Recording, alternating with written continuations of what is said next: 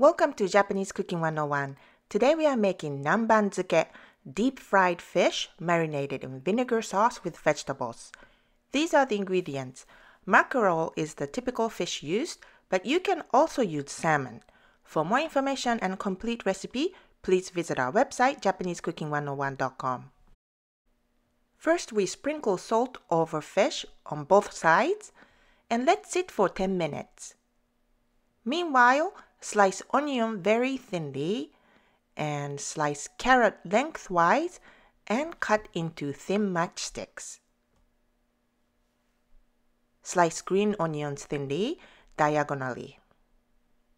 In a pot, mix dashi, rice vinegar, soy sauce, mirin, sake, sugar, and chili pods. Cook to a boil and remove from heat. Pour the sauce over the sliced vegetables and set aside.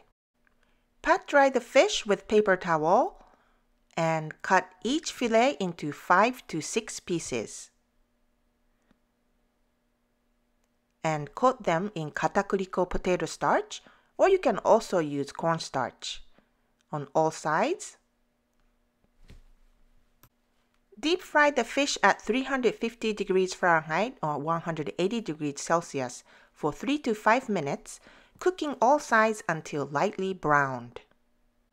When the fish is cooked, add them straight to the vinegar sauce and coat the fish with the sauce.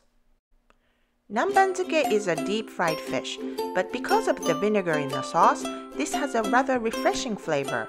Serve this with steamed rice for dinner or by itself as an appetizer. It goes great with cold beer. 美味しい。美味しいね。